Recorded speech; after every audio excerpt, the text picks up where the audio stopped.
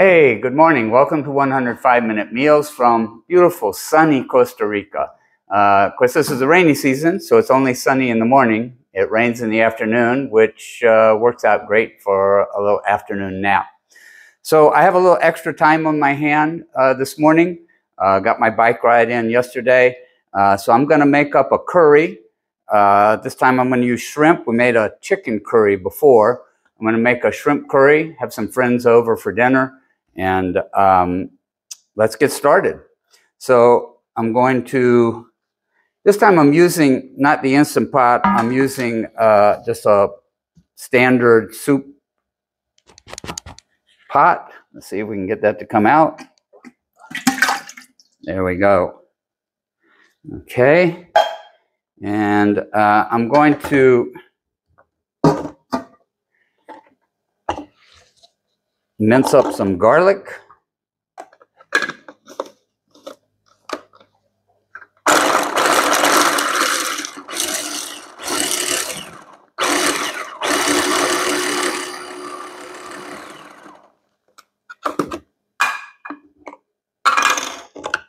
That works great.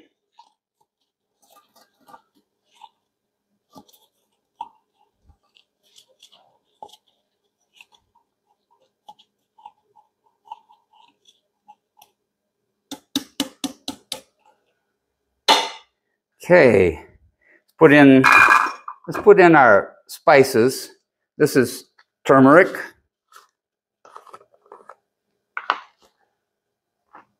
Purportedly has a lot of health benefits.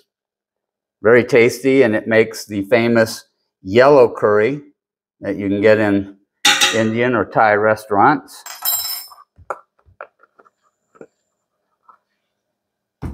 This is a curry powder. It's got turmeric and it's got a few other ingredients in it. Salt, dehydrated onion.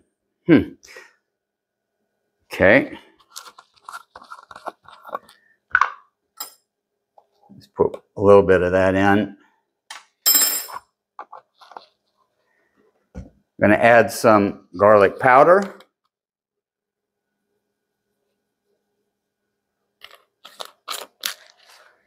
Some dried basil.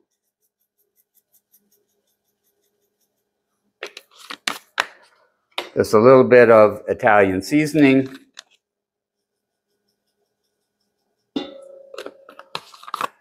I didn't get out my cayenne pepper.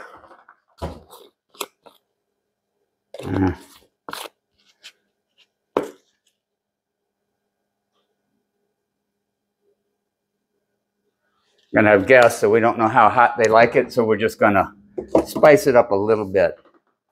I'm going to stir that up.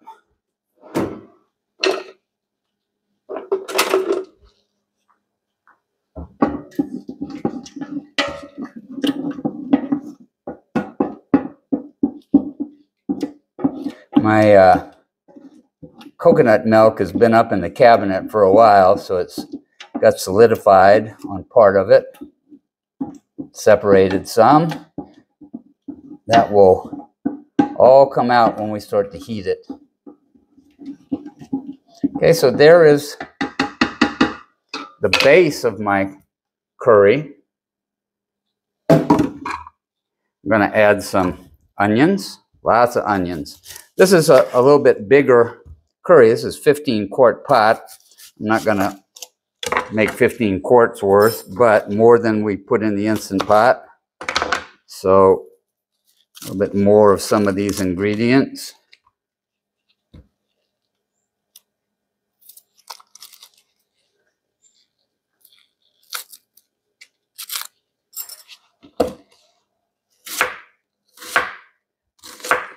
Now remember, when you're working with your knife, which you've sharpened beforehand, to move, just turn that blade away from your fingers.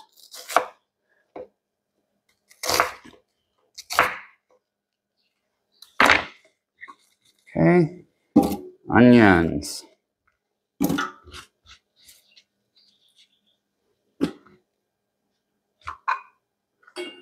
put that out of the way. We're going to do some spinach.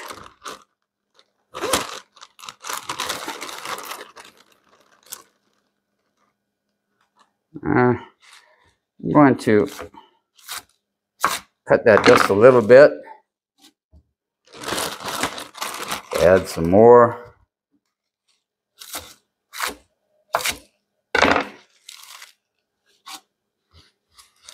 Okay, spinach. And I've got some Chinese cabbage. Very delicious. I'm going to wash these off.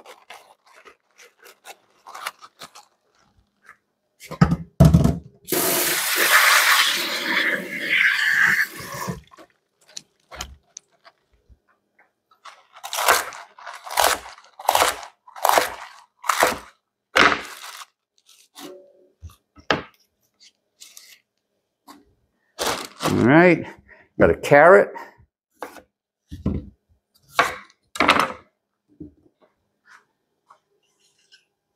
And a very good peeler. I got some new peelers when I was back in the States.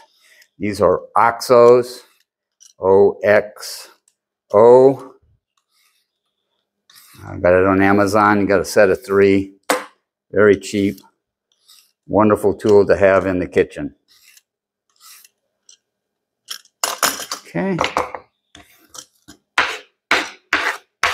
Using the back of my knife to move things off of the cutting board so that I don't dull my knife.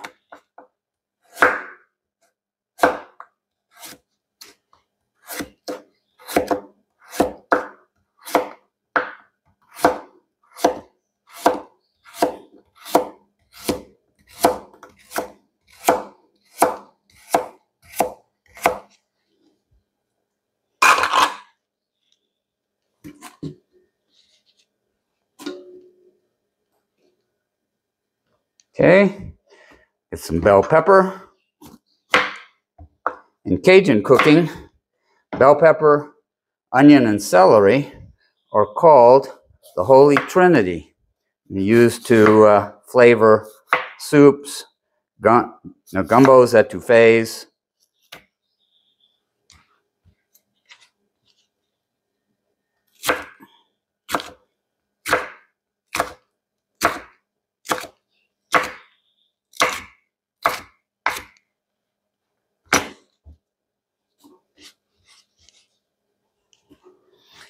Okay, I'm going to put in some ginger in this one.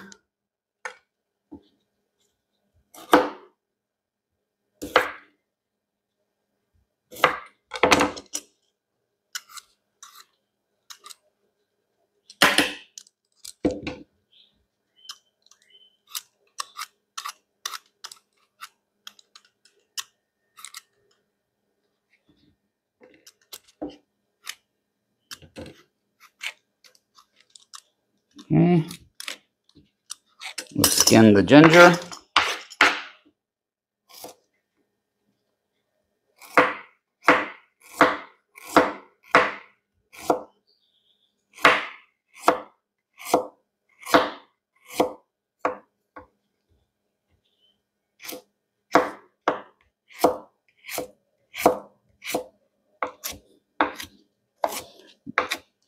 Dice it up a little.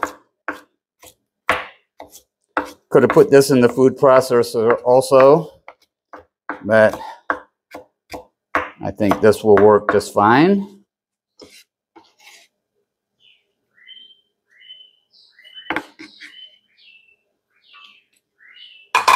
Okay, we're keeping the ingredients simple in this curry.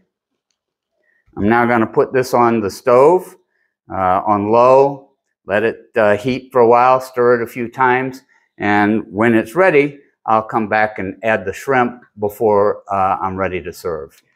Oh, so I've decided to do a little pickup on this. I wanted to add a little extra flavor, but I don't want to add stock because I don't want my curry to be too liquid. So instead, I'm just going to take a spoon of Better Call bouillon and add it directly to the curry that I'm making. The Chinese cabbage and the spinach, they're going to water out as they cook down, and that's as liquid as I want the curry to get.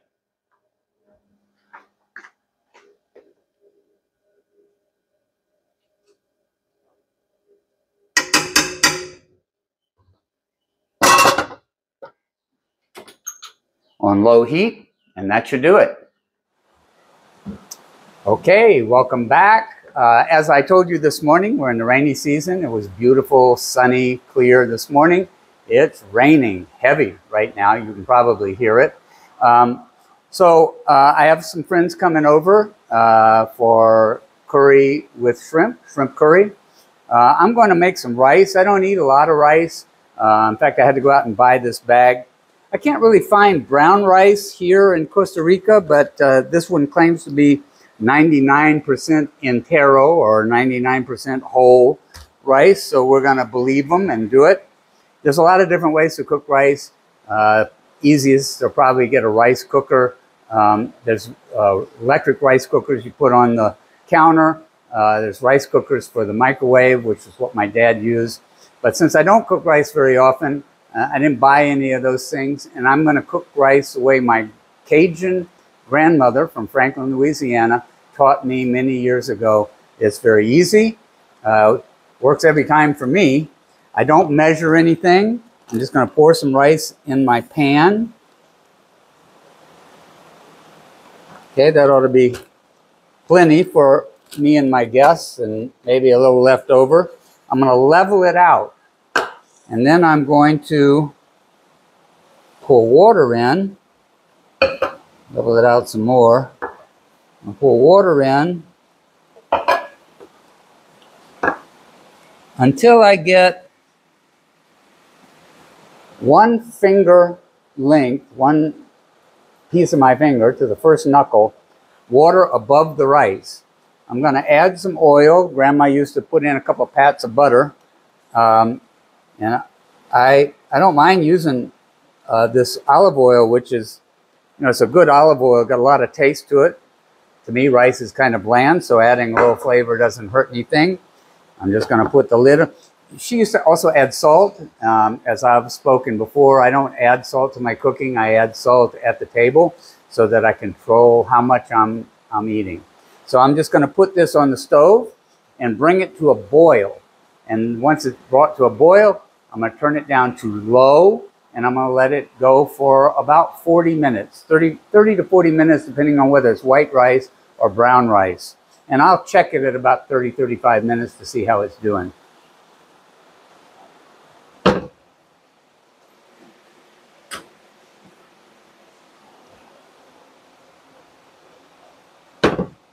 Making sure I have the right burner on. Okay, we'll check back in a little while. So now the rice has come to a full boil. I've lowered the temperature down to low, and I'm going to put the top on it and let it sit for about a half an hour and check it. Should be good by then.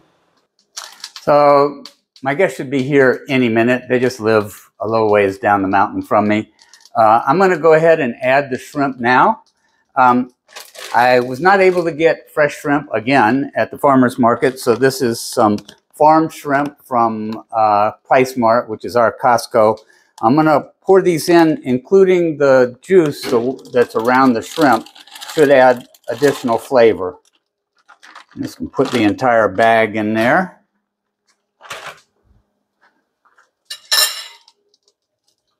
Stir it up.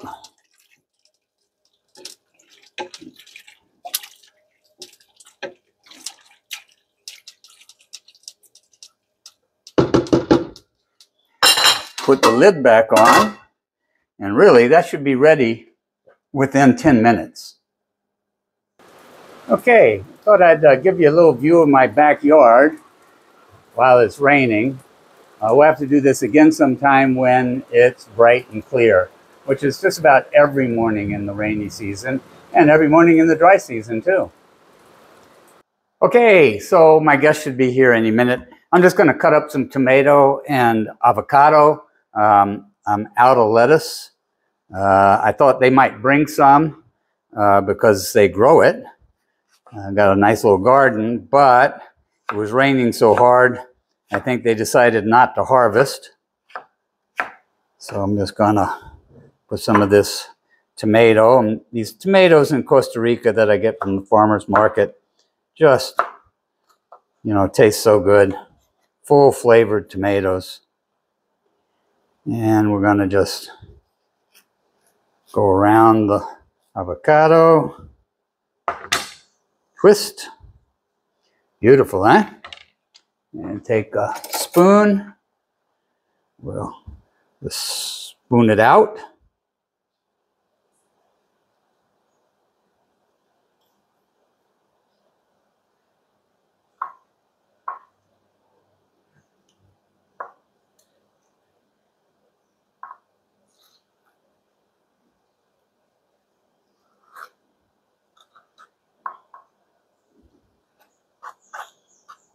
And if we want more, only take a minute to cut up some more tomato and do the other half of the avocado. We'll see how the appetites are. Okay, and I don't have any store-bought salad dressing right now, so instead I have, probably need to add a little more vinegar to this, but I have some very good olive oil and some balsamic vinegar. Put that on the table. Go ahead and add some more balsamic vinegar to this handy blown glass server that I got on a cruise in Europe. I think we were still in Germany when this glass blower came aboard, and made some of these right in front of us. Really amazing. Wonderful artwork. Okay, and now we're just waiting for the guests to show. So the guests are here. My dogs seem to think that anybody who comes to the house has come specifically to visit them and play with them. Let's open the door. Aha! And it quit raining. Tell me about it. Mostly. Hey, what's up? Come on, you two. Come on. Okay, come back here. Come on. You get a treat. Treat. Welcome. Welcome. Come on in. Close the door behind you. So these dogs are Yeah, my crazy dogs. How are you, sir? I'm good. So as it turns out, the rain slowed down and they went out and got some salad fixings out of the garden. And we're going to have a really beautiful salad with the shrimp curry. All right, so my friend Curtis, who used to be a professional photographer in the United States, is taking a hand shooting for me. We're going to put some rice on the plates. You can always add more.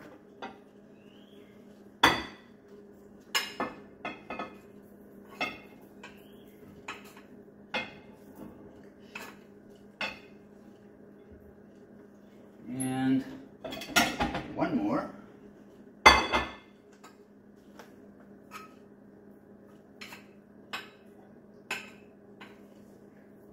Okay, there's the rice. Now we'll add curry. No, I had a serving spoon here, ladle. All right, so should be fully cooked now.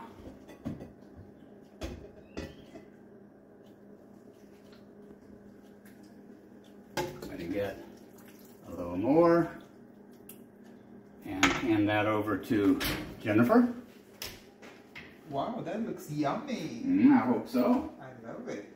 Okay. And a little more.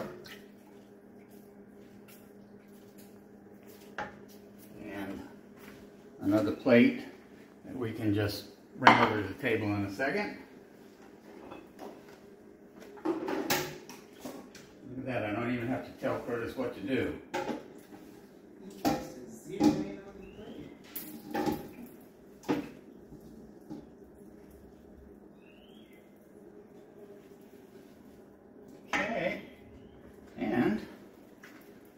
let's have dinner. Mr. Curtis. And mine. Jennifer, now you know I don't cook with salt. And I've mentioned this to my viewers multiple times because I feel like I can control the amount of salt that I'm eating better by adding it at the table. So you might want to try a little bit of salt on there and then tell me what it tastes like.